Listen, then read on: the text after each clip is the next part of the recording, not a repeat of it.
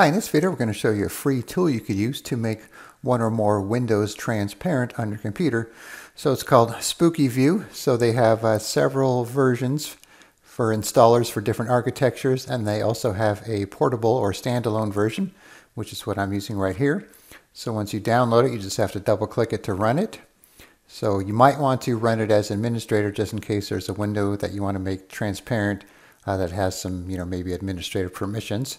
So that's what I'm going to do here. And then when it's running, it'll be down here in the system tray. You could right click on it, open it, pause it, exit it, go to the settings. And there's only two settings here. One is to start the program when the user logs in and not to check for updates. All right, so it's broken down into apps and windows. So I'll show you how that works here. All right, so let's start with the apps section here. So I have Chrome and Edge running down there. So I'm going to add Edge. So when you click on add, it's going to show you what's running. So if you want to add something that's not running, you're going to have to browse to the executable, or you could open it first. Let's try Notepad, for example. Okay, now that we have Notepad open, we click on add, and now it's in the list there. All right, so let's start with Edge first here. Minimize this. Okay, and then when you click on it, you'll have the options over here to enable transparency, and then have a separate value for an inactive window. All right, so let's bring up one of these windows here. Make this a little smaller so we could see it better. Bring this over here. Okay, so we're going to enable transparency, and then you could use the slider here, click on apply, and then you have it like that. And now if we go to the other window, you'll see that's transparent as well.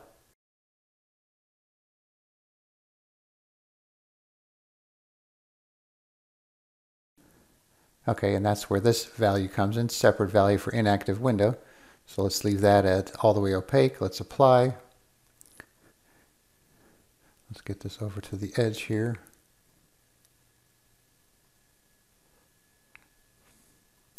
So you can see when you're on the active window, that's transparent, and this one's not. That's what that setting does. So if we turn this off, now you can see that no matter which window we go to, they're both transparent. So you could have separate values for the active window and the inactive window.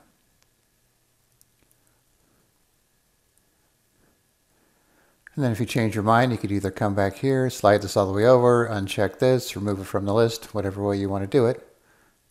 So now those are inactive. All right, so let's add Notepad here.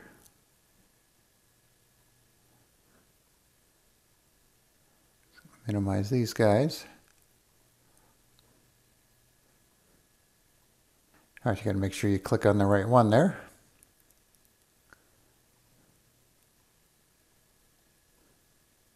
Like so. And then even if we close it and reopen it, it's still going to be transparent because it's in this list here. So you have to come back here and either disable it or close the app, and then it'll put it back to normal.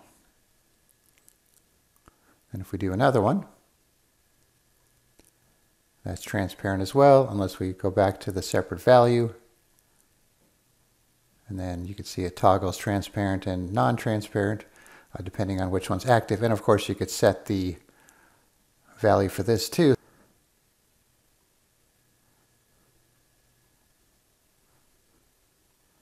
And let's turn this one a little higher here. So you can see the active window is less transparent than the inactive window, and that's because I have the inactive window slider more to the left here.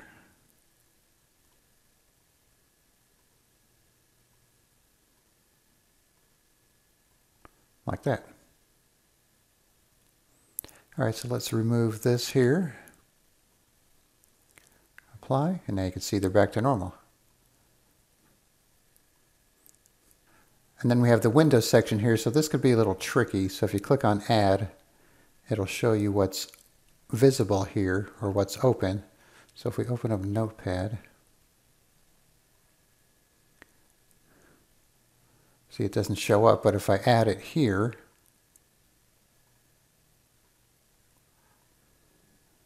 and then if I click on Notepad after it's added, then I click on Add here, it shows the Notepad window. So let me open another window here.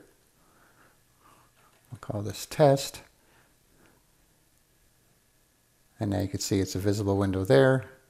I'll click on this one here. Now it's on the untitled window. So this could be used to add transparency to an active window that's up on the screen.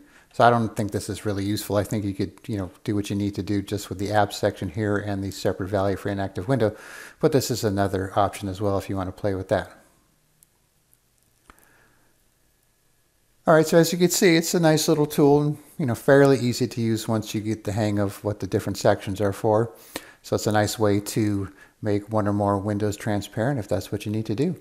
All right, so I'll put a link in the description where you could download Spooky View and you could try it out for yourself. All right, thanks for watching and be sure to subscribe.